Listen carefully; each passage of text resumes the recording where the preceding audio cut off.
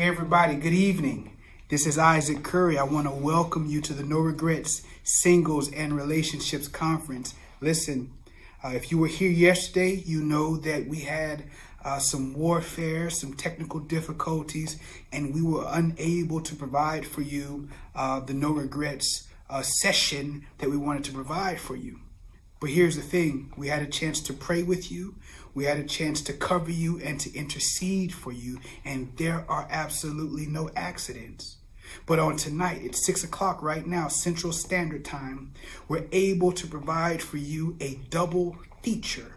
So on tonight, I have the privilege to present to you my brother, Dr. Alduan Tartt, who comes from Georgia. He's going to speak on the subject, the emotionally healthy relationship.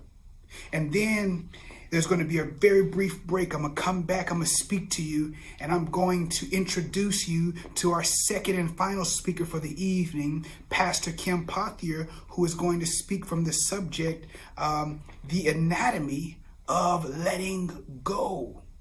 And so these two are going to bless us on this evening. Go ahead and hit the like button. Go ahead and hit the love button. Let us know you're here. Let us know where you're coming from, where you're tuning in from. I know that we have Kenya, Africa in the house, New York, other places in the city and state of Tennessee. Let us know where you're coming from. Let us know where you're tuning in from. Go ahead and hit the like button on this Facebook page. If you're on YouTube, go ahead and hit the subscribe button. We want to know you're here so you'll know when I'm dropping more content. We're excited that you're here. We get two speakers on tonight who are going to bless us. I'm going to go ahead and move out of the way. My brother, who is a psychologist and a relationships expert, is going to speak to us tonight from the subject, the emotionally healthy relationship. Hear ye him. Hit that like button, hit that love button. Let's tune in.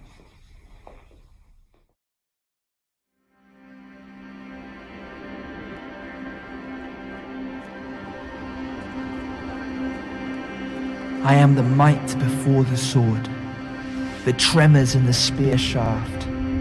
I craft my ways from blazes of firestorms, absorb the failings of deadened ends to render the floors I dance upon. I am the spaces between applause, the roars of hearts running through heaven's halls. I breathe the forms of light and silence, stall the course of cosmic riots. I am the glory of the giants Manaslu, Sagarmatha, watchmen of the Asian plains. They yield my name, made famous through the cries of albatross flocks, inflamed in Pacific fires. I am dressed in the spray of Nevada dunes, clothed in the shadows of Sahara caves. I am the light of lunar flames, fleshing the rains of Amazonia. I paint the trains of Antarctic quests, release dominion to desert Panthera. I authorize the remains of Aztec and Inca that bloom through the visions of mountain tribes. I ride the skylines, breathe the signs, ignite the paths of astronomy's eyes. I am the unheard, heard in the storms that burn on my words. I am the yearned for, I am the word. I emerge deciduous from the wetlands of your cries, rise through the moments you wake. I bring the dawns that shake the fevers from your remembrance. I am here, I am imminent. I am he who crosses the plains through which you strayed. Discover the parts extinction seared. I dust away the dried remains of tears, drain the lakes of your regrets. I wet the wells, till the soil, passate the toil, quell the rages, sow the broken pages with my belief in you. I bring the you have never quite met. I am the desire that keeps your pillow wet.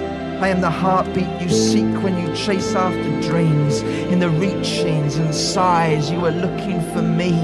In the body touching body, it is me you seek. In the groans and the longings, it is me you seek. In the yearning dream, in the need to be seen. In the love me, it is me you seek. In the breath drop wonders, gasping hunger. In the touch of a stranger that makes you feel younger. In the books and the fables, in the this is me labels, in the is this me, in the hear me, say my name, in the touch me, find me, need me, find me, in the aching pain, in the love, the music, the beats, the taste, in the heat and the need for embrace, in the color, the gaze, the meaning, the desire, in the flame of the voice and the spirit of the fire. When you cry for more, my name you weep. I am he who waits for you to reach. I reach for you and wait. When you lie half broken and awake, I am the watchman of your sleep. I wait and wait till the shakings cease. I am the truth they call release.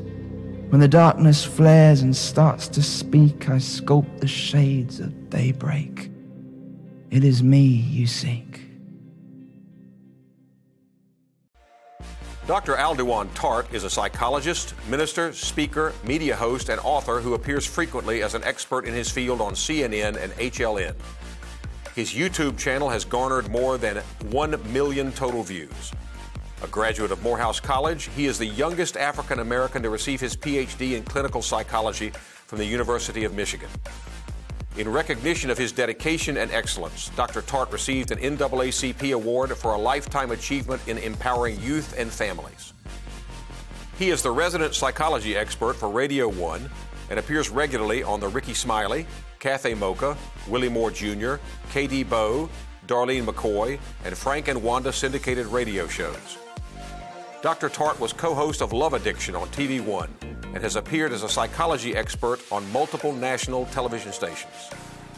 He is the author of The Ring Formula, How to Be the Only One He Ever Needs, contributing author of Saving Our Daughters, and has just released the best-selling Fix My Marriage System, an online masterclass that helps couples strengthen and repair their marriages.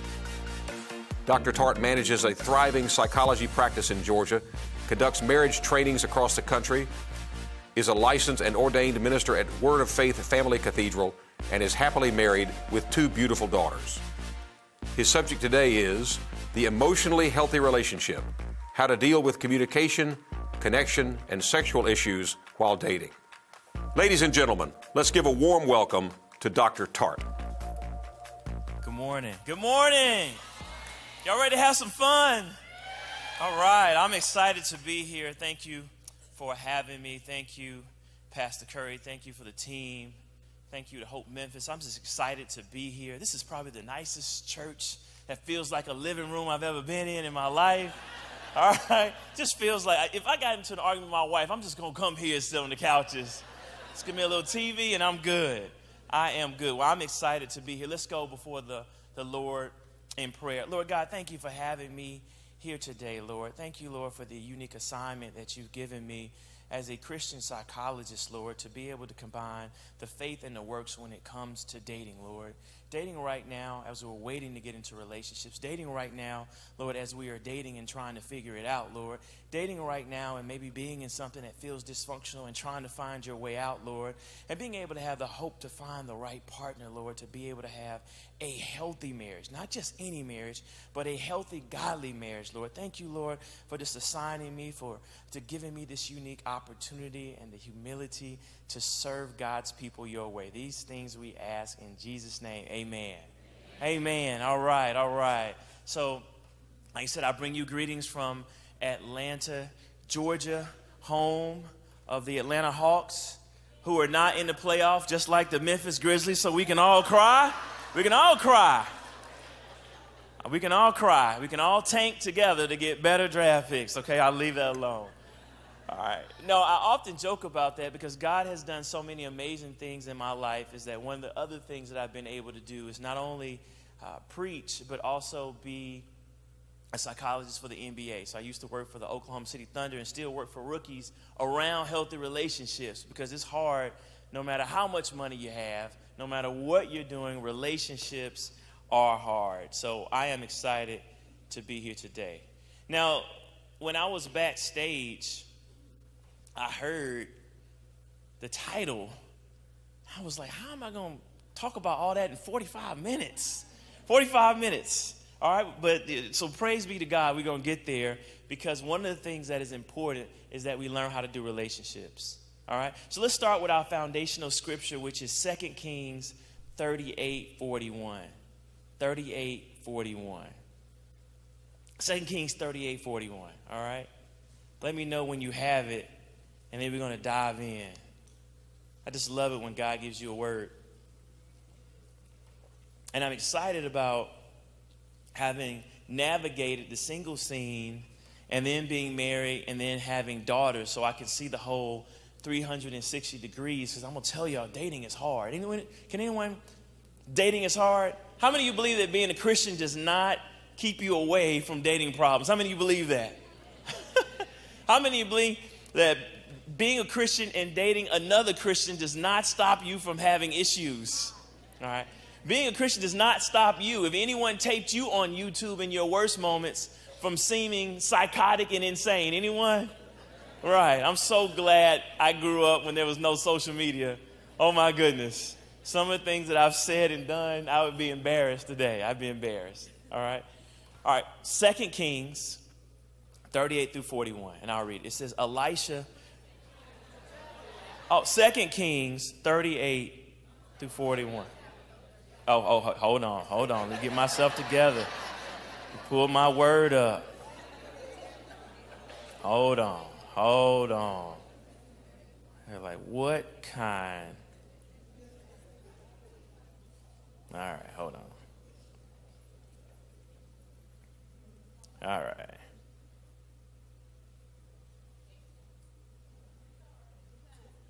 Oh, man, like, what kind of minister did y'all bring up in here? What kind? What in the world did y'all do? Oh, man. I would blame this on my receptionist, but she had nothing to do with this. 2 Kings 4:38-41. I just wanted to see if y'all were real Christians. You know what I'm saying? That's what that was. Pray for me. Pray for me. If that's the worst thing that happens, 2 Kings 4:38-41. All right. Man, I know Reverend Curry was like, this is bad already. All right. It's not good. All right. 2 Kings 4:38-41. Elisha returned to Gilgal, and there was a famine in that region. While the company of the prophets was meeting with him, he said to his servant, put on a large pot and cook some stew for these prophets. One of them went into the fields to gather herbs and found wild vine and picked as many gourds as his garment would hold. When he returned, he cut them up into a pot of stew, though no one knew what they were. The stew was poured out for the men, but as they began to eat it, they cried out, man of God, there is death in this pot. Now, don't laugh. I know some of y'all laughing because maybe y'all have someone that can't cook. That's not the point here. All right? And they could not eat it. Elisha said, get some flour. He put it in the pot and said, serve it to the people to eat. And there was nothing harmful in the pot. Now y'all saying, what does that have to do with dating? What does that have to do with dating? All right? Absolutely nothing. No, I'm playing. All right.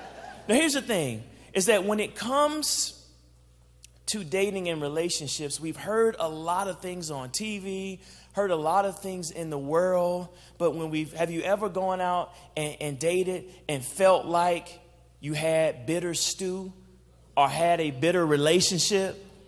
Have you ever been in a relationship, you say, I want something godly, and then you get into it, and then you've been burned so many times in relationships, you have an idea of marriage and relationships now that's turned you bitter. Well, it's right here in the word. So Elisha is a prophet, and he's meeting to the prophets because we know that the word is a living word. This manna is current. This is a time when they were worshiping false gods. It says there were 7,000 that resisted false gods, 7,000. And these were the prophets. These were people in seminaries. These were people that were prophets that were trying to teach the right way to do life, which we know is God. And so he sent this So he went out to go feed the people. And when he came back, what he fed them was actually poison. It was bad. How many of you have ever dated and it was a bad experience? Don't raise your hands, just wink. Just tap your toe. If you're with that person right now, be real still. Be real still. Don't say anything. Don't look to the right or the left. Just stay in the spirit. And you're like, ooh, I knew God told me to come for a reason. Oh, my goodness. It's bitter. You ever got into an argument and they say things and they use things about your past and it makes you feel worse being in the relationship than when you were? Before you were single, you were lonely, but at least they were ignoring you. You ever had someone, say, all right, I'm going to bed. Talk later, I'm tired. 5 minutes later, you see them on social media. Like, how you tired if you comment on social media? Little things hurt our heart. All right, but what the point here is that God knows how to make relationships work. And when they went and they added flour to the bitter stew, and what key ingredient does flour make? Bread. And what does the word of God call? Bread. And so it is saying, get some flour. He put it in the pot and serve it to the people to eat. And there was nothing harmful in the pot.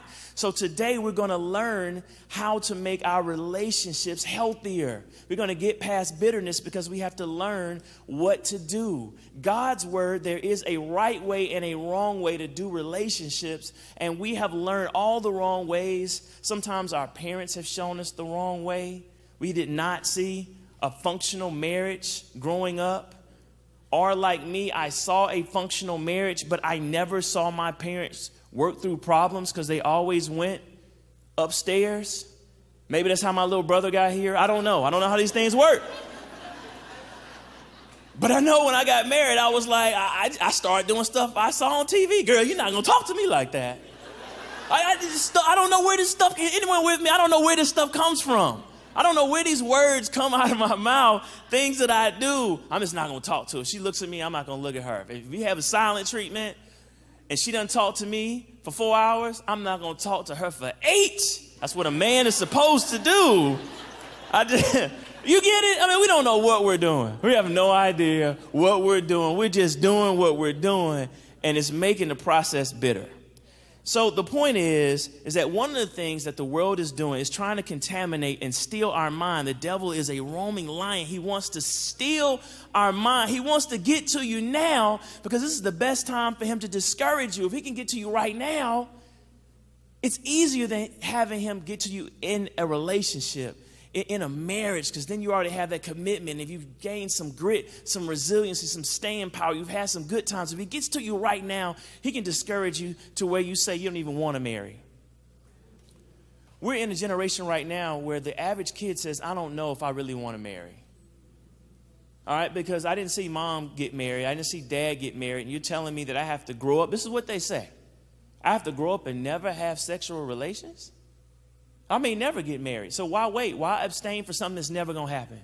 I mean, that's attacking. That makes rational sense. The devil is crafty. So first thing I have to do is sell you on why you should get married. That's the first bit of flour. It's a book called Happier. It says having people who we care about and who care about us, who we share our world with, increases our happiness. It's right there. It says, Dr. David Meyer says there's few stronger predictors of happiness than a close, nurturing, equitable, intimate, lifelong companion with which to share our world. It's right there. How many of you are relational?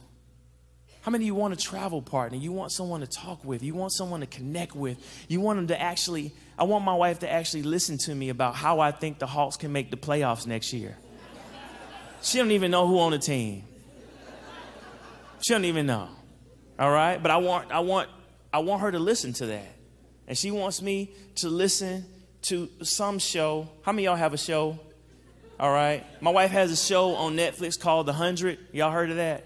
Yeah, The 100. Yeah. She keeps telling me about these episodes. But I have to act like I care.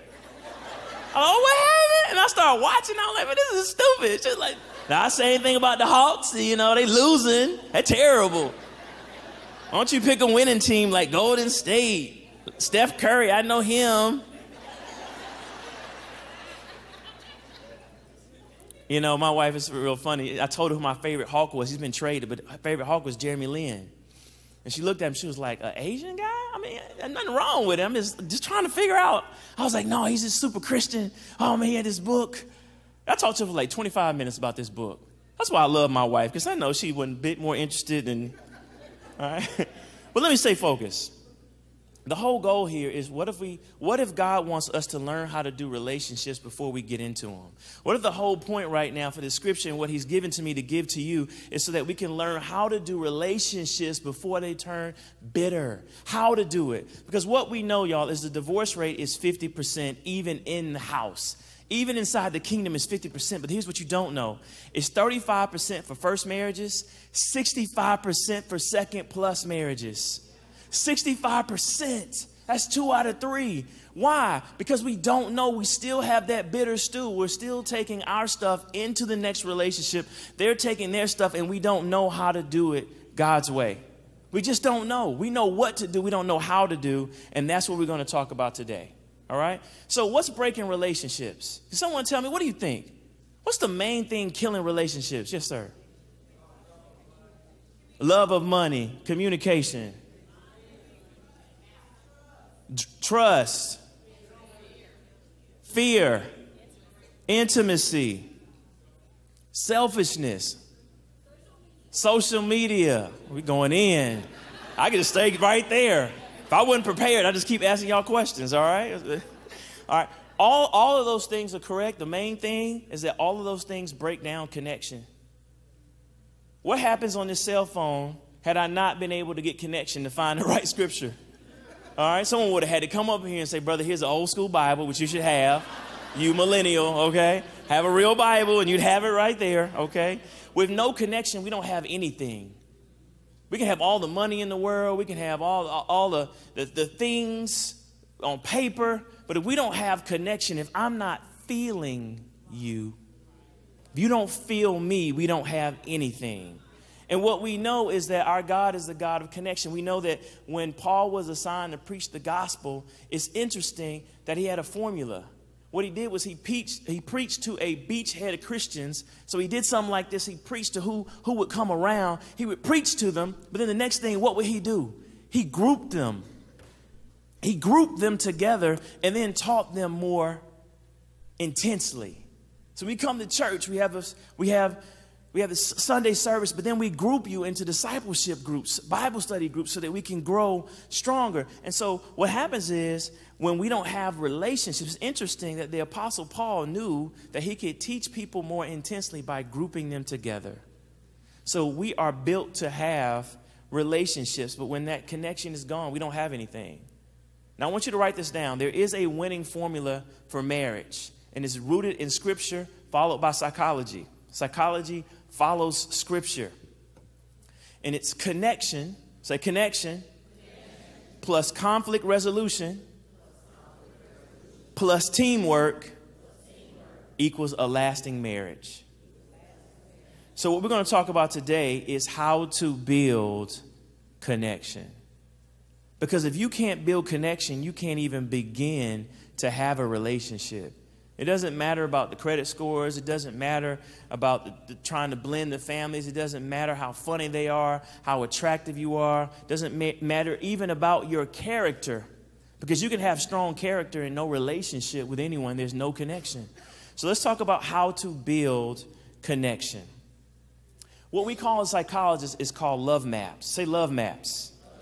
All right, and this is where you create a schedule daily, weekly, and monthly of getting to know the heart and the mind of the person whom you are dating. The whole goal of a first date, the whole goal of a first phone conversation is to get to know that person. All right. But if we didn't see that intimacy at home, if we didn't feel that from our parents, we can't necessarily assume that we know how to build intimacy. A lot of times we can go on dates and feel like it was good, but wonder why was nothing there. Over and over again. Now, you're not going to have chemistry with everyone. Like, I wasn't feeling Beyonce. All right, I had to let her go. Okay, I said, good, I'm not feeling you. All right, I had to let her go. I'm not feeling you. That's what happened. That's how it broke down. Okay, so You're not going to have chemistry with everyone, but there are certain people that you would have chemistry if you knew how to connect. If you knew how to connect. And so what you want to do is that you want to love map. And so here's how you do it. Let's take the obvious. You have to date. Say date. Date. You can't Netflix and chill, y'all. Not all the time. You have to date and do fun things. If you want to change the mind, you have to change what the mind sees. All right? And so if I want to get out of my world and I want to be excited, then we have to plan dates for things that we've never done or things that we wanted to do or things that stretch us so that we can have fun together and we can experience life together. That's what bonds us. Think about what's bonded you with your closest friends. Was it not experiences? Doing fun things, serving in ministry together? Cooking things that didn't taste good like bitter stew, that bonds you. We're taking you off the hospitality ministry, no food ministry, all right? So you have to have those rituals. And what we know is that couples that are able to talk and converse are able to connect. They're able to connect. What women want is conversation. They want conversation. Matter of fact, I'm gonna dive off a little bit. There's a book called His Needs, Her Needs. I recommend that you buy it. Here are the top 5 needs for women. All right? Women, tell me if this is true. All right? Men, I wonder how many of these you're gonna get right. Okay? All right? Affection. Conversation. Honesty and openness. Financial support. Said yup. All right? And family commitment. So they not only want us to be great husbands, but they want us to be great providers, but to be great husbands and fathers, son-in-laws, cousins, nieces, nephews, deacons. They want us to be great family men. Those are the needs. So when we start talking about building love maps, it's about getting into your partner's world. So here's what I want you to do. Here's the practical advice. When you're on a date, I want you to try to figure out the 3 things that your partner wants to talk about and the 3 things that you want to talk about every day and talk about those things. So when married couples break down, we tell them, write down the 3 things you want to talk about. So for me, it would be the Atlanta Hawks. Okay? My wife would talk about the 100. I know I'm in church, but I know y'all watch TV as well. One of my favorite shows is True Detective. Yes. How many of y'all just feel like crackheads when it keeps looping, like you can't stop watching? Like, I'm gonna get up and study my word right after this next episode. 8 hours later, I'm stinky in the bed like Matthew McConaughey is a great actor. I love him, Woody Harrelson. All right? So, but if she talks to me about that, here's the interesting thing. If she talks to me about True Detective, or I talk to her about the 100 or whatever it is, I'm actually interested in what's in her head and her heart. We are connecting. We are bonding. It's not rocket science. And so when you're dating and you're asking each other and you're checking in with one another, now you're building intimacy, and that's how you go from total strangers to having something. It's not about the superficial. It's not about the credit score. Not about the height. Have you ever, and most women say they weren't attracted to their husbands. The husband says, girl, I knew you were going to be the one as soon as you walked in. And the woman was like, God, this what you sent me? This right here? It don't look anything like the picture. Oh my goodness, this is not it. Fake news, fake news. Fake news, fake news. Fake news. All right, let me keep going because I'll have fun with you all. I want to be on time. It says, what's it say in the word? Psalm 139, I'm not going to read all of it. It says, oh Lord, you search me and you know me. You know when I sit and when I rise. You understand my thoughts from afar. You search out my path and my lying down. You are aware of all my ways. Even before a word is on my tongue, you know all about it, O Lord. If we're to have relationships that are modeled in God's likeness, we need to get to know one another. And what we know from the research is that is a daily process. You have to have a schedule for dating. It can't be random. It can't be. When I was dating my wife, one of the things I learned about her was that she was a fitness competitor. All right? So I was like, Lord, you know I want to go into ministry later. All right? Because I was still in the club. I didn't want to be a club preacher. Mainly because I didn't want y'all looking at me. I'm not saying anything is wrong with it, but I wanted to do the club fully without just saying, isn't that pastor son over there? It's 3:30 in the morning. Man. I wasn't ready for that. All right? I wanted to be done with the club and then be a deacon. All right?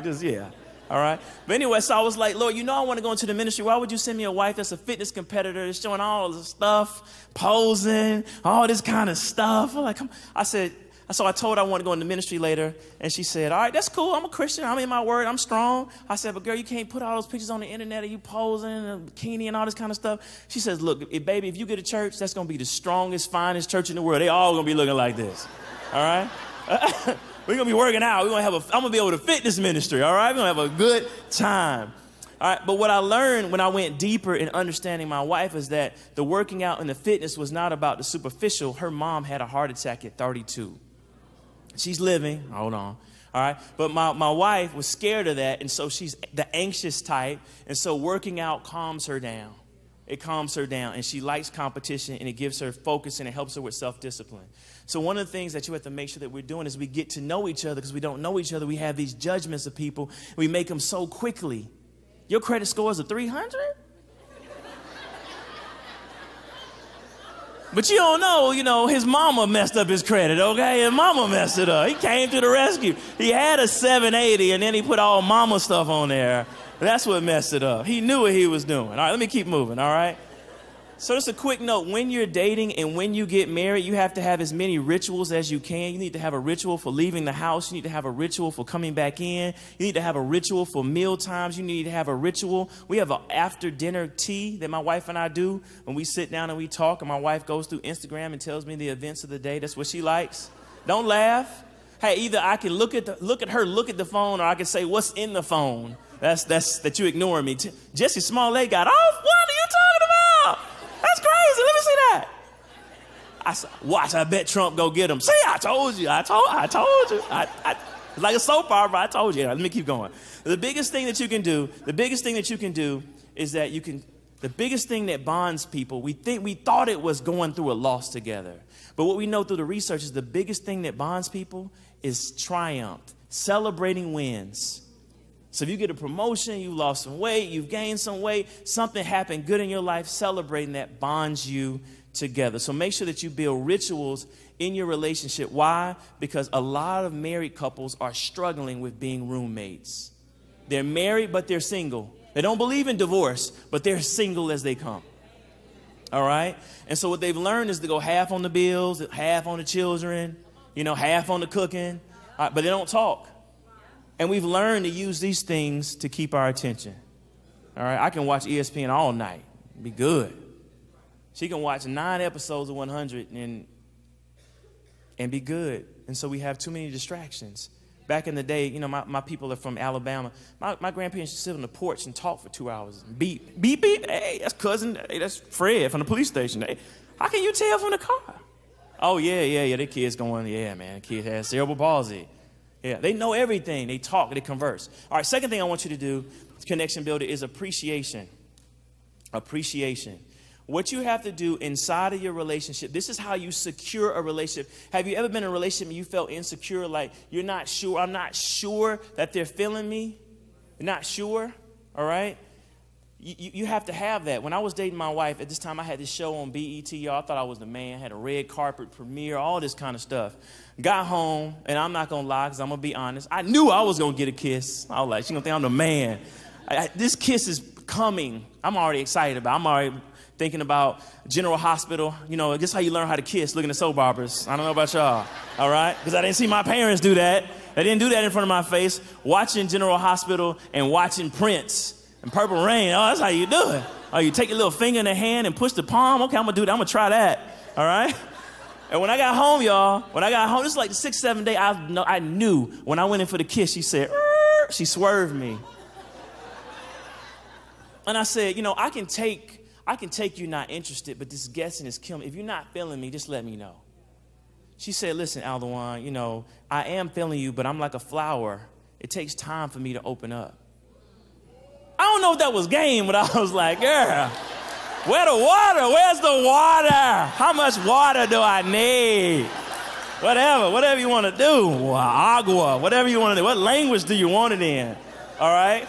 And what she was telling me was keep chasing, keep pursuing, which made me focus on her. But what I needed to know was, are you feeling me? And so she shared appreciations. You're consistent. You do this. You're ambitious. That's all I needed to hear.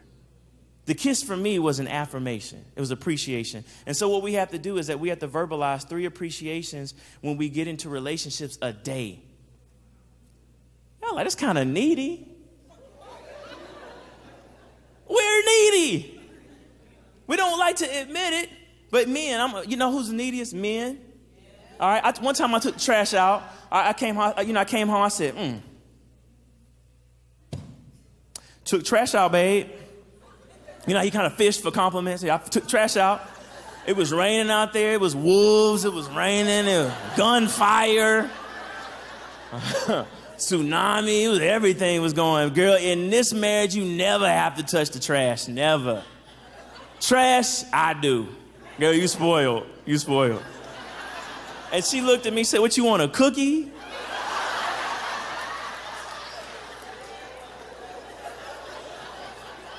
I was like, yeah, actually. Because before you met me, you took your own trash out. I know plenty of women that would love me to take trash out. All right? Let me get on Instagram, all right? All right? So I needed her to say, babe, thanks for taking the trash out.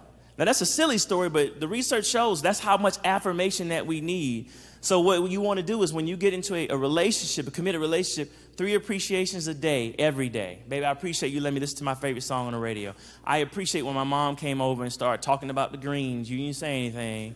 You let her doctor the greens, even though they were salted in a mug. Okay, you let her do it. All right? Hey, and when, you know, my dad came over, you talked to him about the weather for an hour. I appreciate that. All right? You don't even look at the weather report. I appreciate that. All right? And so what we know is that, and this is based in Scripture. It says, Proverbs 16:24, gracious words are a honeycomb, sweet to the soul, healing to the bones. Romans 12:10, be devoted to one another in love, honor one another above yourselves. It's right there.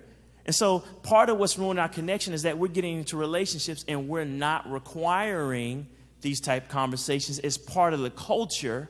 We're just building a culture of appreciating one another, because if I'm sharing a meal with you, we're doing something. I think the appreciations, I just don't verbalize them. I can tell everyone what I like about you, but you've never heard it. But you know what, though? I'm quick to complain. You don't open the door for somebody? What kind of man are you? What kind of woman doesn't cook? What kind of man, when the bill comes, you look at me? I mean, who does that? Who wears that? What's going on, girl? This is 2019, you know what I'm saying? All right. So, all right, third thing. All right, so the first thing you want to do, just to recap, is that you want to have rituals for connection. You want to date. You want to spend time. You want to love map. Get into their head and their heart daily. Then you want to appreciate them. You want to share fondness and admiration. Validate them. Some of us have never heard that from our parents. We've gone a whole year without someone validating. You think I'm funny? You think I'm smart? You think I'm witty? And who are we to be Christians in a relationship and not to talk about that? All right? So you have to be able to do it. Third thing you want to do is you want to attach and support. When someone opens up their mouth and they talk, you want to respond to that. They're asking for attention. And so when we're on our phones and we're on our social media and someone says, oh, it looks like it's going to be a sunny day, and you say, All right, how was work today? It was okay. Oh, okay, all right. We're not paying attention. Well, hold on. It didn't seem okay. Are you sure everything's okay? See, in church we have this thing, how are you today? I'm blessed and highly favored. Your leg just broke off in the car. I mean, you still say, I just duct tape it. I don't have any medical insurance. All right. No. We have to ask people how they're doing really. So if we're going to be in a relationship, we have to respond to them. How are you really? I'm not well. I'm worried about my mom. She won't go to the doctor. I'm worried about my dad. I know he's lying about not going to the doctor. And I don't know how to get him to go because he shuts me down. That's what we signed up for in relationships, to be able to support one another. That's what it's all about.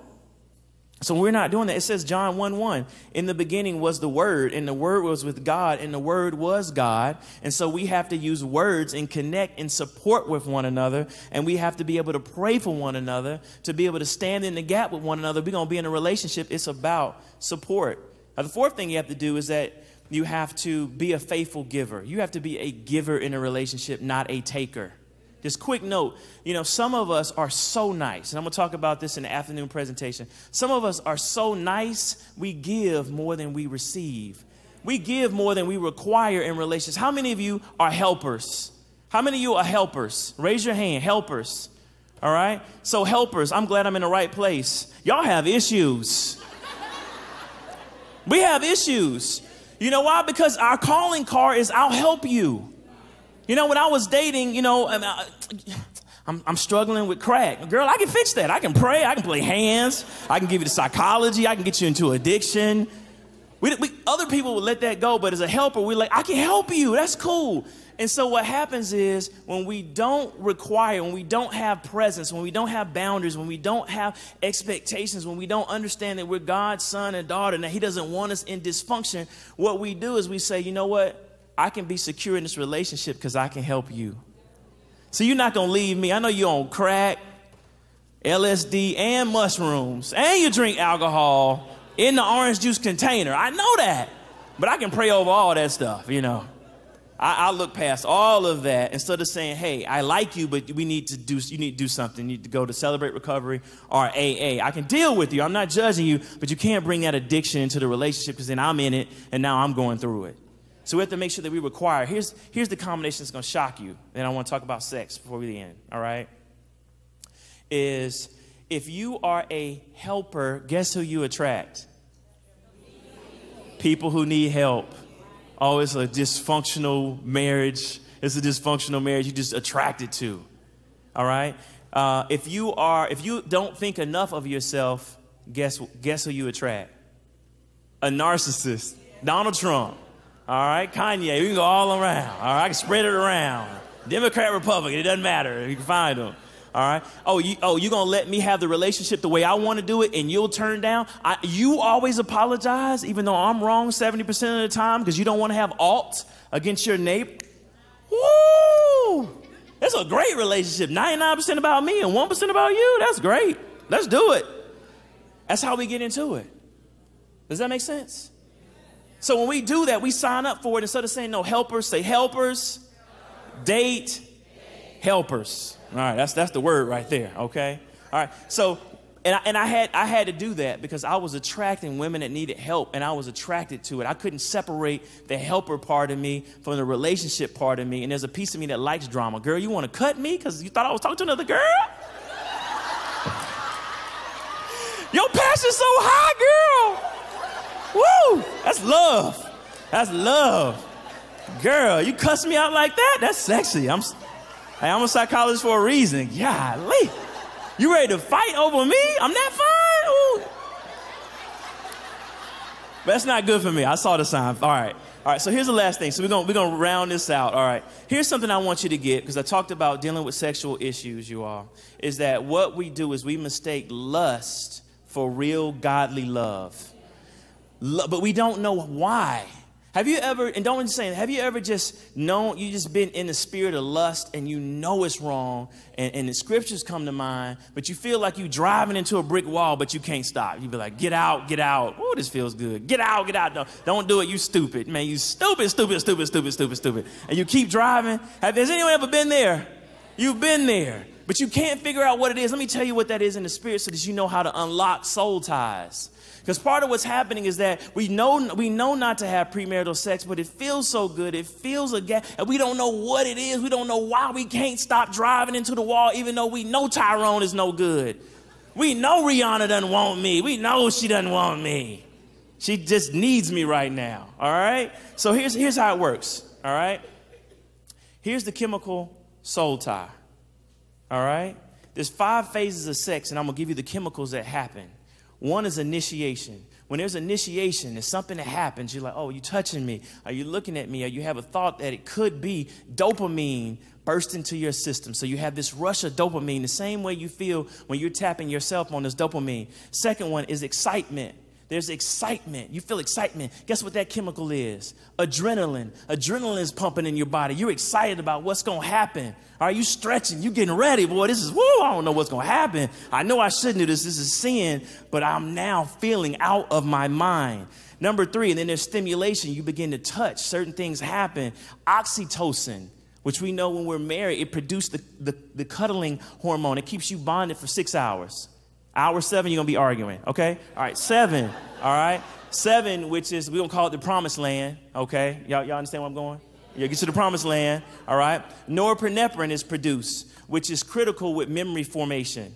Memory formation. That's why we can't break the tie to someone, because you're trying to do right, but then you still remember that person from 5 years ago. They come up on Instagram and you be like, woo, woo, woo, woo, get that out. But I can't because that norepinephrine has combined with dopamine, adrenaline, oxytocin. And then here's the last thing, relaxation that comes after you've been to the promised land. It produces endorphins. And what are endorphins? Painkillers. All right. So something that is bad for me feels so good and I can't walk away from it. God made sex for marriage. He wants us to have phenomenal sex without guilt, without soul ties. And if you're able to bond and you're able to have great connections, and you're able to build connections that are strong, you're able to have self-discipline. Here's the key. You're able to have relationships that make you feel the same way through conversation, connection, and fun, and you're doing it on a regular basis. You find a decreased need for wanting to have lustful sex.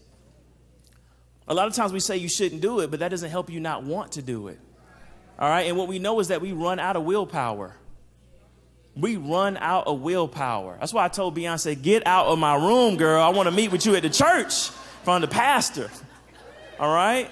We run out of willpower and we think that we're bad Christians. We think that we're bad Christians. And really, we haven't been equipped with the tools of having a connection so strong, the lust goes down because we're getting the same chemicals God's way. We're able to get on the phone and connect and do something fun, and I'm not even thinking about it. I'm not even thinking about being with that person, because on Friday and Saturday nights when I get lonely, I'm out doing fun things, even with platonic friends, because we're having great conversation.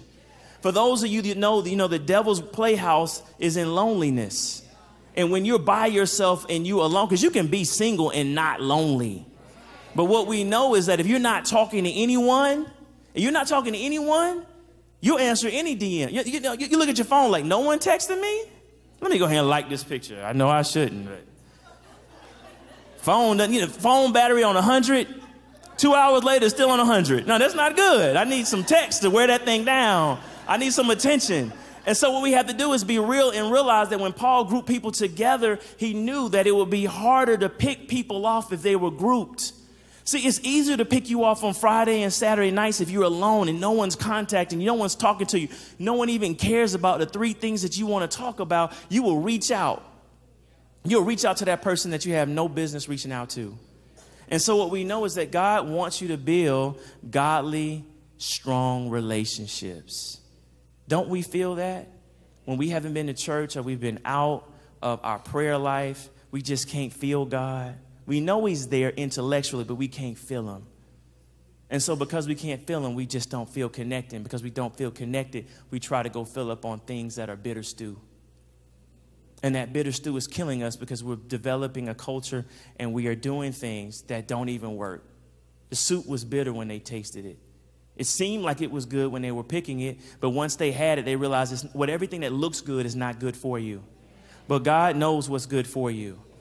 So hopefully today you've learned we have to build connection. Say connection.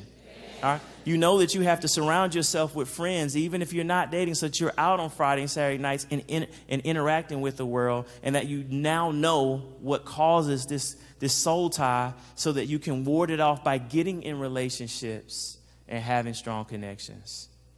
All right? So when we do that, we're able to have emotionally healthy relationships. This is just the first part. And I'm going to definitely ask you to bring me back and give you the next 2 parts. All right? When you start doing connection, because that's what it's all about. When you connected to God, that's a strong thing. All right, let's go to the Lord in prayer. Lord God, we thank you. We magnify you. Lord God, we ask and pray that you intentionally bring relationships to your people.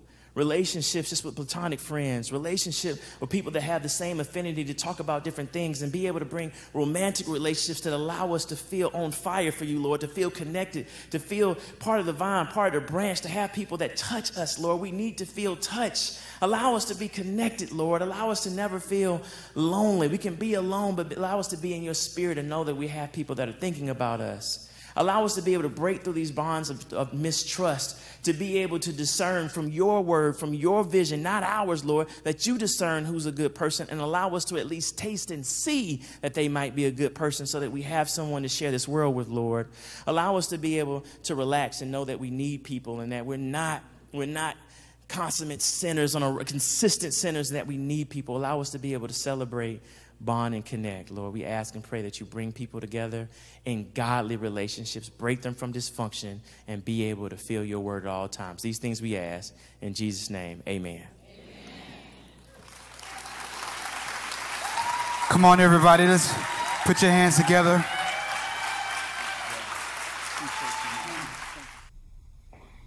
Everybody, let's show our appreciation for my brother, Dr. Alduan Tartt, for his message. Did it impact you? Did it speak to you? Did you take any notes? Let us know how you feel. Let's appreciate Dr. Tartt. Go ahead and hit that like button. Show something in the comment section. Let us know how it impacted you. We thank him. We thank Dr. Tartt all the way from Georgia, blessing us with the subject, the emotionally healthy relationship. Thank you from the bottom of my heart. Thank you all who are tuning in. If you didn't get a chance to listen to Dr. Tartt and you're just tuning in, this message, these series of messages will be up for 24 hours. They will be deleted out tomorrow, which will be Friday. We want you to go ahead and tune in.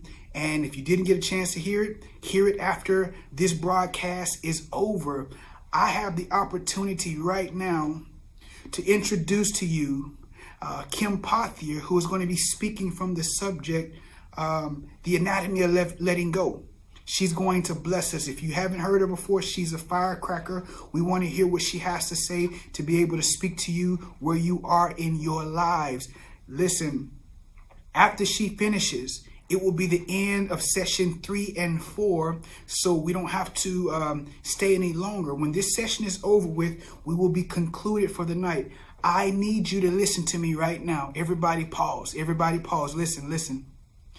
On tomorrow, Friday night, we have Friday Night Live. You might not be a worship person. I don't know where you are, what your flavor is. I double dog dare you to give it 10 minutes of your time tomorrow. Tune in. We have worship from some of the greatest, most anointed people around this city who are going to bless us. Chris Williams, Darnell Harris, and many other vocalists from the city of Memphis will be blessing us with some dynamic worship. You need this in your own household. Tune in tomorrow, 7 o'clock. I can't wait. And you know that on Monday, we'll be concluding the conference. It's at 7 o'clock. We're going to have a comedy hour, and then we're going to have a panel discussion with all of the speakers, and we're asking questions and getting answers. And I'm going to be online to be able to answer some questions that you might want to text as well. So listen, I'm going to get out of the way. Thank you for tuning in. Thank you for being flexible. Thank you for being here. Hopefully, Pastor Tartt, I know, bless someone. Pastor Kim is about to bless someone. You all make sure you tune in, take notes. I look forward to engaging you. Thank you. Have a wonderful evening. Listen to Kim Pothier as she comes. Peace. Pastor Kim Pothier is returning for the second year to the No Regrets Conference. A visionary and CEO of world-renowned ministry called Conquering Hell in High Heels, Pastor Kim has an active social media following of over 2 million people. Serving around the world, our distinguished guest is one of the most highly sought speakers in our country. She and her husband Mark serve as co-pastors at the Church of the Harvest in Fayetteville, Georgia. Pastor Kim starred in Preachers of Atlanta on Oxygen. Her best-selling book is entitled Beautifully Broken. We look forward to her presentation today on the subject, The Anatomy of Letting Go. Please put your hands together for Pastor Kim Pothier. Hey, y'all. I sure do love y'all, man. I'm so excited to see it's grown. Y'all are fabulous. Look at your friend and say, girl, sir, come on, gentlemen. You got it going on. Tell them sometimes we just need to be reminded that we got it going on. We got it going on. So I get the honor. Thank you, Isaac Caree, for letting me come. I'm sure I said that with my little swang, you know. It's probably Curry. but I like that slang, you know, it makes it sound a little bit better. And all the other speakers are the flowers in here. I love them. Hey, Booze, and Doctor over there. Hey, y'all know what's so cool is I'm talking about the anatomy of letting go. And when I was looking at the flyer to come here, I started getting real excited because I bet you if we took a poll in this room, I would have all y'all beat with holding on to stuff. I got baggage after baggage. And I started looking at the flyers. I was coming here, and y'all know, a lot of you know my story. And just 5 years ago, I was still at Bloomingdale's working, making $9 an hour, Bloomingdale's. And I was carrying so much baggage, and I was trying to work through that baggage. And I was raised a preacher's kid, and I knew how to shout. I knew how to fall on the floor.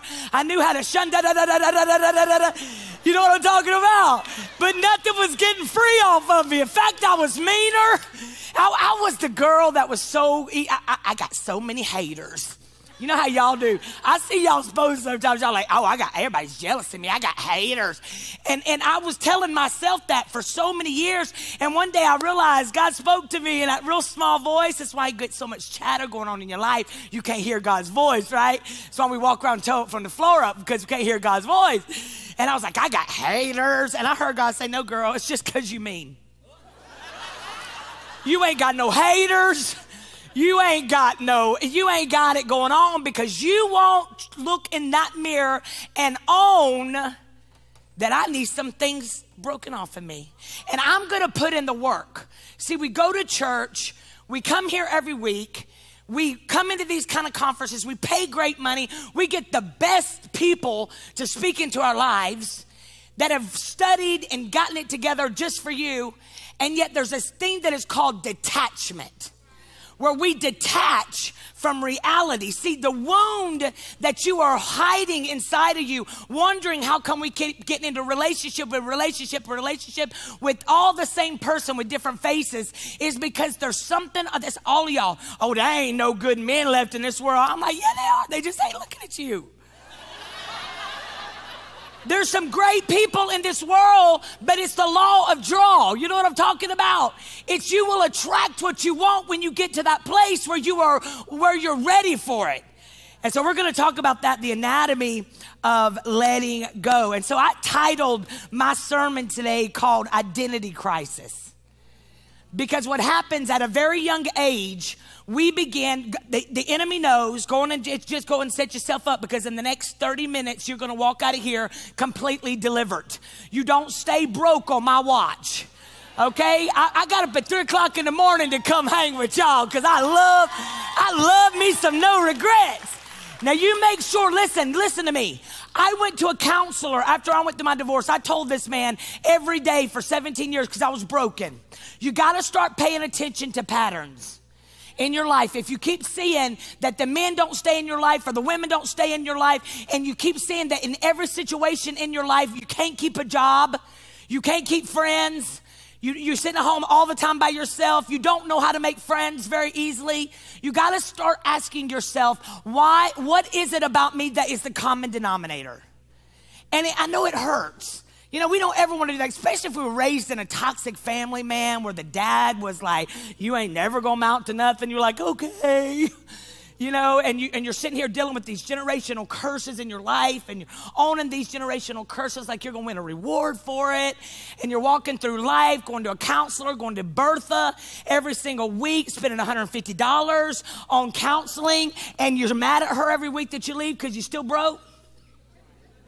Because we don't want to do our part. So today I want to give you some tools. Say, Kim, give me some tools.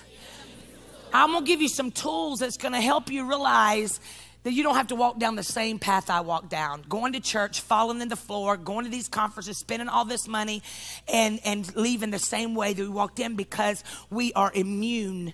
We are used to the deprivation and pain. We're used to the breaking. We're used to the loneliness. We're just now owning it and saying this is the way it's going to be forever. No. As long as you got a pulse, God's got a plan.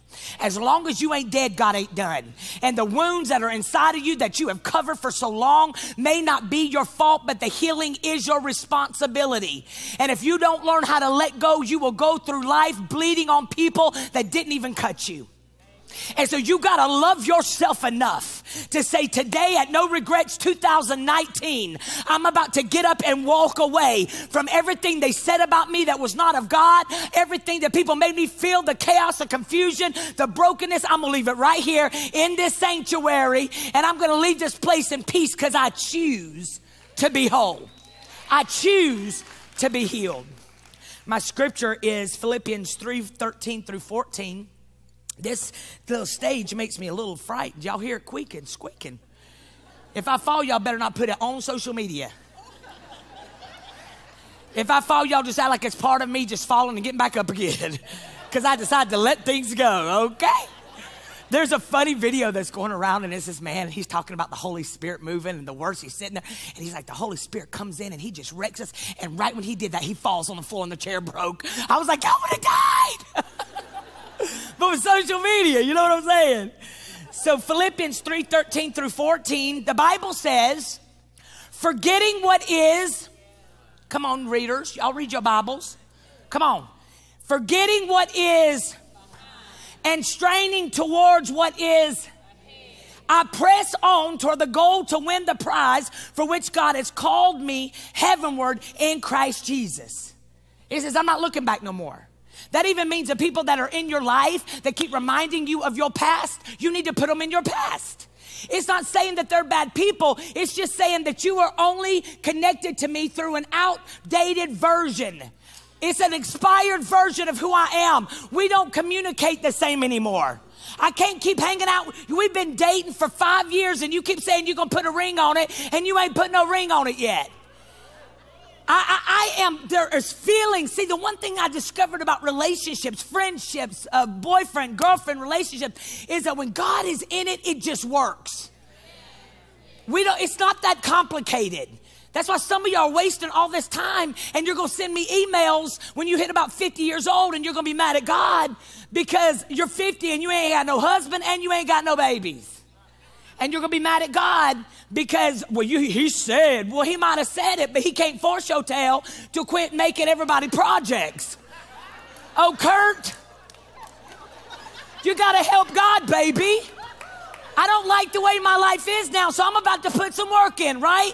I don't like being depressed every day. Y'all walk around with this depression on you like you're going to win a reward for, oh, Pastor Kim, don't go there. Don't go. You ever met the victim in their own stories? I can see their eyeballs. I can tell when they're starting to get Satan coming in their eyeballs, looking at me. Like, girl, you better not mess with that. I'm like, oh, I'm coming straight for you. I sure am.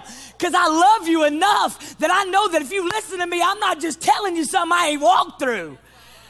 But you will walk around with this depression like it's a clinical. Like, oh, Pastor Kim, don't go there. It's clinical. And I'm like, well, how's that working for your mama? She like 600 pounds eating ho-hos, eating her emotions every day, angry at people that weren't even worth staying in her life. Depression's making you sit on the couch and eat bonbons and scratch your behind. And you're over here mad at God when God's over here saying, no, I need you to get up. I need you to get up and start realizing that rejection was not rejection. It was not because you had a 5-finger forehead and your thighs were too thick. Rejection was because where God's taken you, he says they can't go with you because you're wanting to stay right here, but I got something greater for you. Let them go. Let it go. Bye. No, we don't fit no more.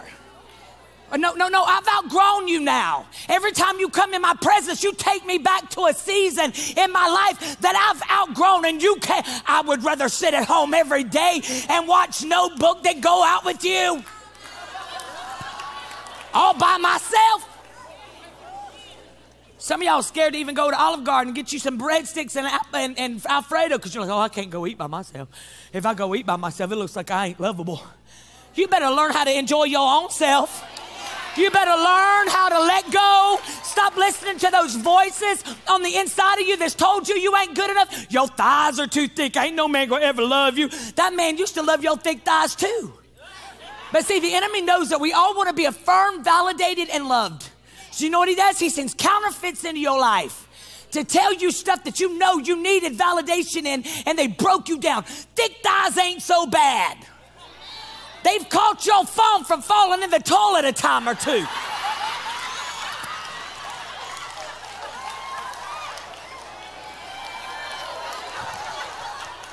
What?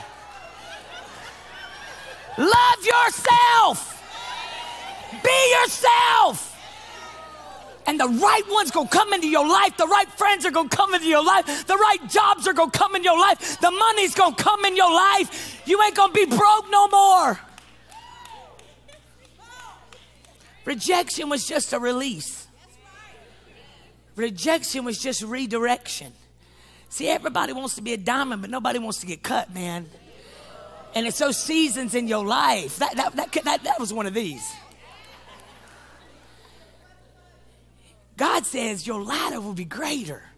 He says, for I know the plans that I have for you, said the Lord, plans to bless you and not harm you, give you a future and a hope. I laid in that bed for all those years. I told that man for 17 years, I was so broken, carrying baggage into my life, raised in a ministry that said, if you get divorced, you're going to hell on a slip and slide. Religion will have you tied, baby. You better shake it off and get your tail a relationship. And I laid in that bed broken in a million pieces saying, God, heal me. And I'll never forget, God spoke to me. This was at 36 years old. And I know I look white on the outside, but I'm blacker than half of you on the inside. I'm black, but I crack. And when white people start hitting about 40, we start melting. And I told a man for 17 years, and I was turning 38 years old, I told him every day for 17 years, I don't need no man. Look, I used to could do that. I can't even do it no more. I got so delivered. I can't even do it. And I told him every day, I don't need no man. Because I was afraid that if a man ever thought I needed him because of the abandonment, because of the situations in my life that the enemy had put in my life to get me counterfeit, because he knew at 40 years old I was going to have an awakening on the inside of me and I was going to find Jesus for myself. And that's when my life was going to really take off. So I just want to talk to somebody in this room today that feels like it's over, it's done. It ain't over. It's just beginning for you, baby. Your mind just needed to shift. I laid in that bed at 37, 38, and I kept telling God, God, this year, I got a flap right here. Every year I'd get another sag.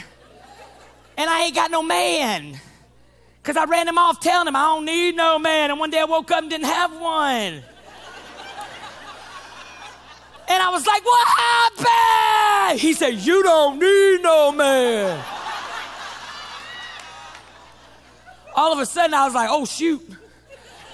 And God said, guess what? You created this storm. So you're going to use this storm for me to elevate you to where I want to take you. You're going to lose everything. Some of you in that season right now, you in your Bloomingdale season, baby. You got 5 degrees and can't even get a job because you're overqualified. Because God's saying, no, I need you right here. I need you to hit rock bottom so you can find out who the rock is at the bottom, which is Jesus. Stop needing people to validate you and validate yourself. I laid in that bed. I was like, God, take this pain away from me. I need you to take it away because now I'm 38. Every birthday I would tell him, I got another sag right here. What is this? This sag that comes, it's why we all start wearing long sleeve. And I realized at like 38th birthday, I was like, what is that? The only thing this is good for looks like a flat tire. The only thing it's good for is if I get an American flag tattooed on it, I can wave it on July the 4th. And God said, stop complaining, Kimberly, and get your heart right. I'm speaking to some people in this room today that have been mad at your daddy, mad at your ex, mad at your friend that betrayed you, and telling you it ain't over. It starts today. My life starts today. Today we are going to talk about, y'all laid in that bed, and nobody talked to me like this. I wish I had the flowers and Dr. A over there. I can't say your last name right. Alatarn, turn. Ah, pretty good. When I first started, I was still at Bloomingdale's, and he let me do a show with him or something. I did something with you, and now look, we doing the same thing with him. And he like a for real doctor. Yo, it's so funny. Listen to me. This is the cool thing about God and people. People will write you off and tell you, you can't tell me nothing. You went through a divorce. You can't tell. Who are you to tell me? And I laugh so hard every day because God has such a sense of humor. Because I look at myself on all these flyers, and I preach 51 weeks out of the year and pastor one of the greatest churches in America. And let me just tell you, most of the flyers, it's flyers, you know, the bulletin things. Most of those say relationship expert.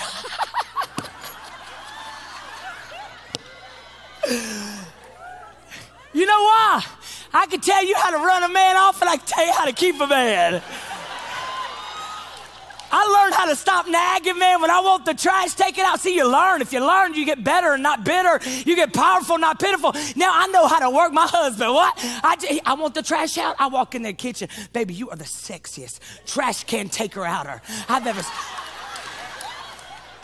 Because you know what I discovered? When God created Adam, he created Adam because he wanted to. And he created Eve because he had to. Because, baby, we produce power.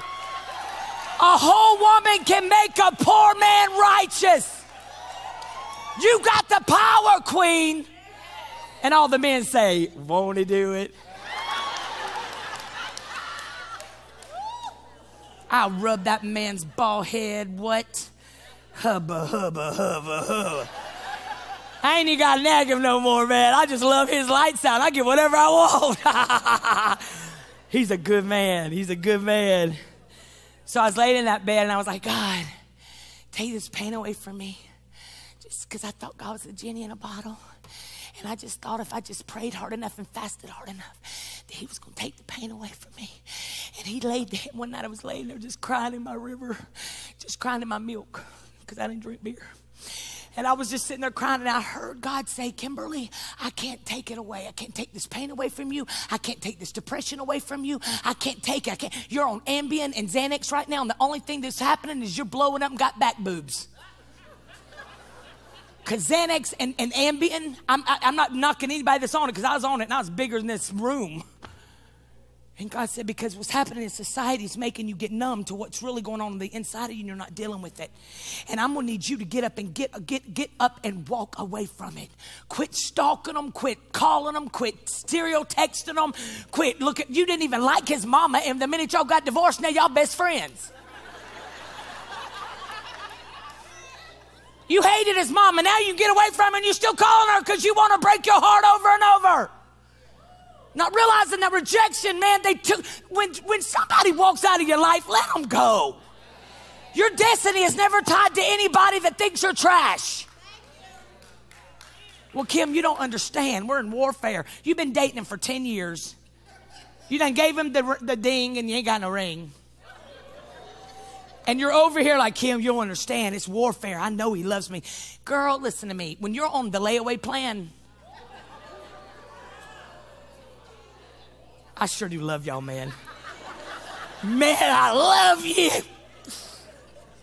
Today we're going to talk about letting go of anger, pain, past hurt, unmet expectation, past relationships, and more. How do we let go? What does that really look like? Because it looks different for all of us, right? So we think. But did you know that we all are created in God? We've got the same power that raised Jesus from the dead living on the inside of us.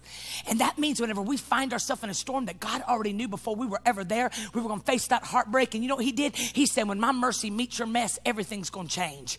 Every storm you created, I'm going to use it for your future. I'm going to allow some oil to be dripping. Some of you wasting your oil because you're messing with people that you ain't assigned to. Y'all know what oil is up in here? That's anointing. And you're wasting on people that ain't even worthy of it. How do we know it's time to let go? We've all been hurt. You can't be an adult, a teen, alive today who hasn't experienced some kind of emotional pain. Rejection from your daddy. See, the enemy's a punk. He can't touch you. So where he gets you is 6 inches between your ears in distractions. And it usually looks like people. When God wants to bless you, he sends relationships. When the devil wants to mess with you, he sends relationships. That's where you got to know the difference. This is why you got to know who God is for yourself. Coming to no regrets is fine. But you better have a walk with God every day for your, and it ain't scrolling on Instagram, getting a meme, a breakthrough. Let me just, maybe Pastor Kim, maybe Real Talk's Kim got something for me today. Yeah, I'm going to have something for you. I sure am. But you got to apply it. You can't continue to do the same things that you've done to get where you are and think something's going to change. You got to wake up every day. I ain't got no prayer. Y'all laying in bed. Oh, Pastor Kim, Real Talk Kim, pray for me. I can't even open my mouth. Bobby June walked out on me with my best friend, and I just want him back so bad. Now, did I tell you he's already got her pregnant? But I'm standing for my relationship, and I don't think God hears me no more. You better learn how to open your mouth and pray over yourself. I ain't got nothing to pray. Turn on some worship music. Waymaker, miracle worker, promise keeper. I got it. Before long, man, you doing this. You can't even open your mouth. You got your body feels like it weighs 1,000,000 pounds. All of a sudden, the more you start, because the Bible says that life and death are the power of whose words, baby? Pooh, pooh, pooh, pooh, pooh. Your words. That's why you come to these conferences all you want, but until you know how to open your mouth and prophesy what God says instead of what you looking at, you're going to stay right where you are, baby. Stabilizing what he's trying to shake you free from. Giving CPR to dead situations. Because you don't feel worthy of God's best. I'm here to talk to somebody this morning and tell you, you deserve the best. You are priceless. God created you fine china. Stop letting people treat you like a paper plate.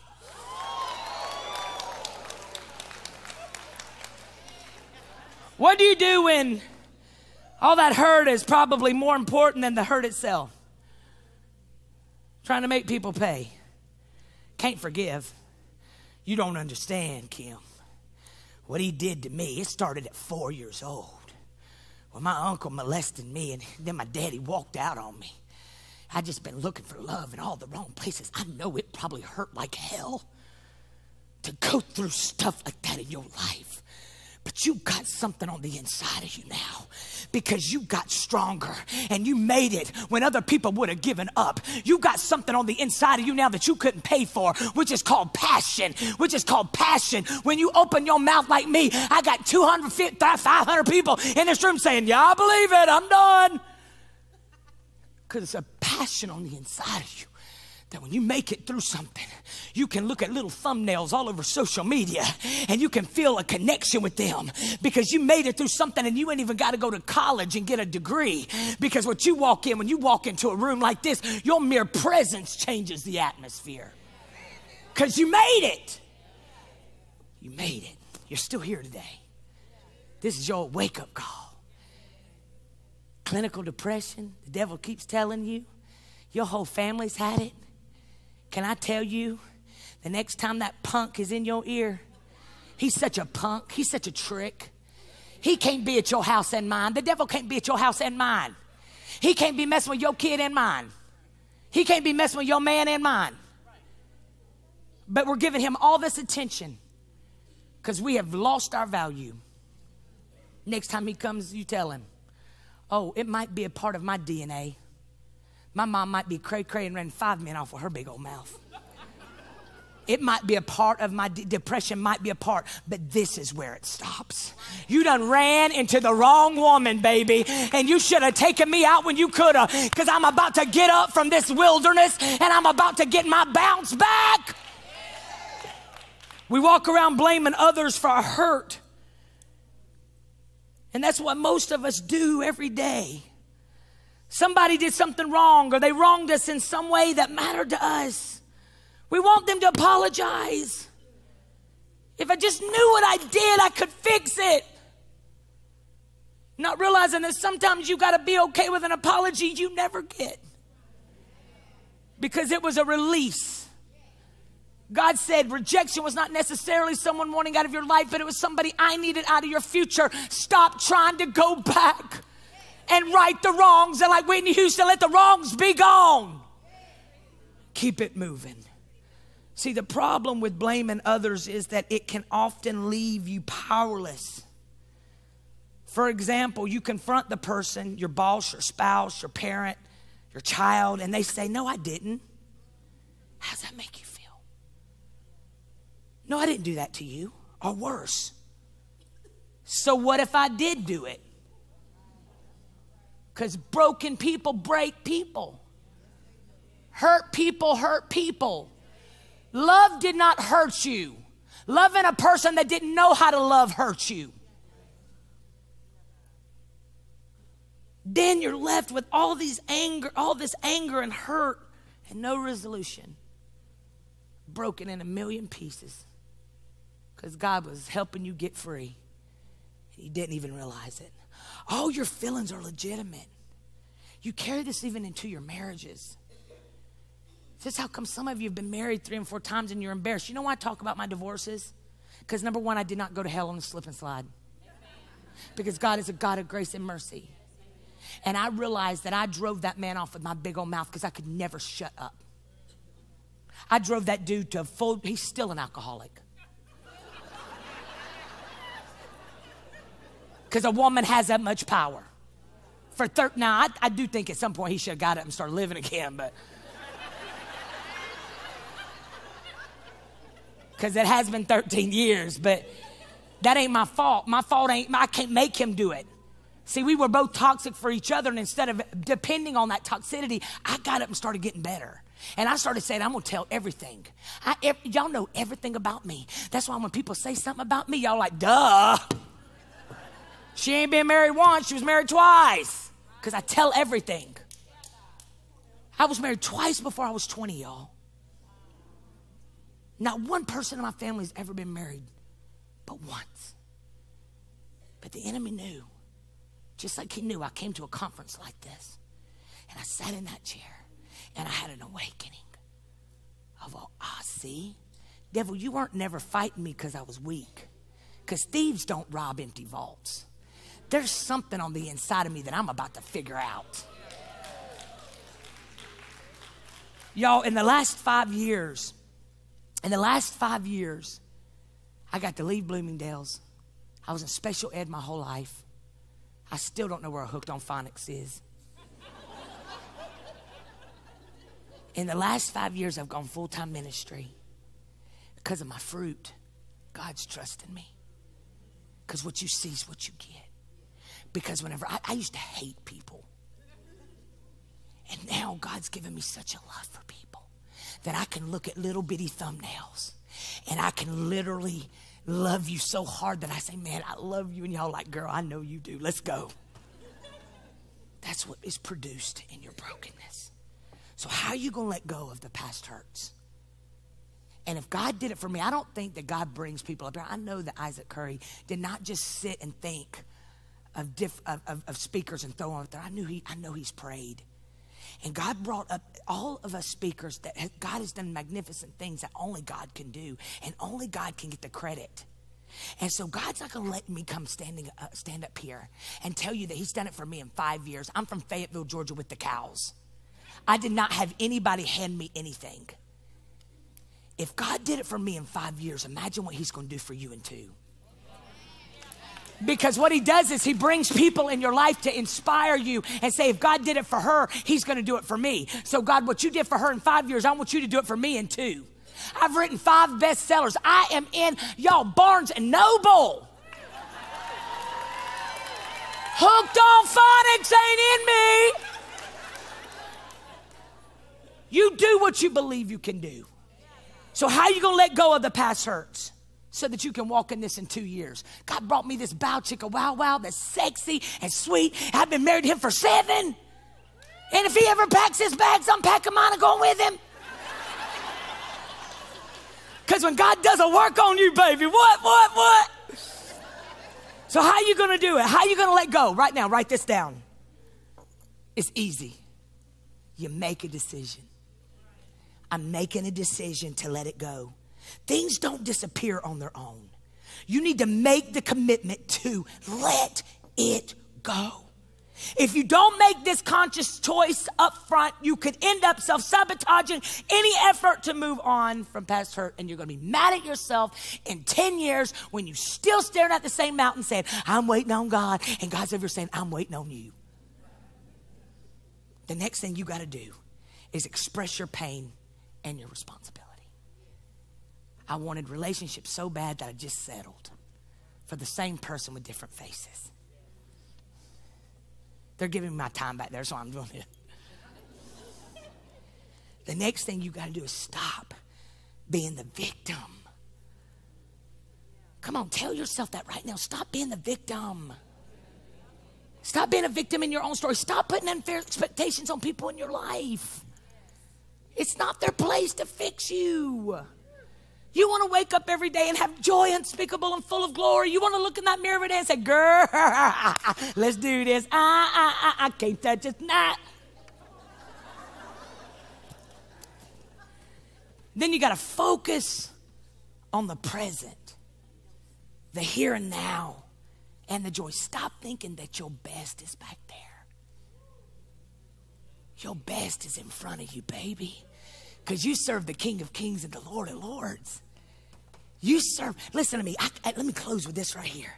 Some of y'all struggling in your life with people that have walked out on your life. One of the most valuable lessons I learned in life, and it shifts, is that God connects you with people who understand you're not yet. There are tons of folks in this life who embrace and affirm you where you are now, because where you are now does not intimidate them or make a demand on them to change the dynamics of who they are. They are content where you are and where they are in the relationship. What you will discover is that once God shifts you into your not yet, some will have difficulty adapting. For some, it will bring out negative feelings about you that they have suppressed. For others, it will be a reevaluation of their own inability to go where God has taken you. You cannot lose sleep when this happens. I was so deeply concerned when I started realizing that I was going to another level and losing some of my people I thought were ride or dies in my life. So I attempted to reach out to many people who were in a relationship with me, but left once I accepted the call of God on my life. I accepted the call to get better and not bitter. I accepted the call to not sit in Starbucks with them and talk about everybody in the world with them. I wanted the families because it felt safe. I wanted the friendships because it felt safe. It was then that I was reminded of this story. When a space shuttle flew into outer space, it was launched with enough energy and fuel to get it to its destination. There were 2 rockets boosters on the side of the shuttle, which were designed to fall off at a certain altitude. There was no system failure with the shuttle or with the boosters. They were engineered to respond this way. Their job was to boost the shuttle to a certain altitude and then fall away so the shuttle could continue into orbit. If they remained beyond their design altitude, it would create a drag on the shuttle and prevent it from reaching its destination. When you are chosen to do great things, and everybody in this room is, because this was a divine appointment for you. When you are chosen to do great things by God, some people in your life are designed to fall out at a certain altitude. It doesn't mean that you are bad or that they are bad. It just reveals the fact that they were not designed to fly into your orbit. I love you. Thank you so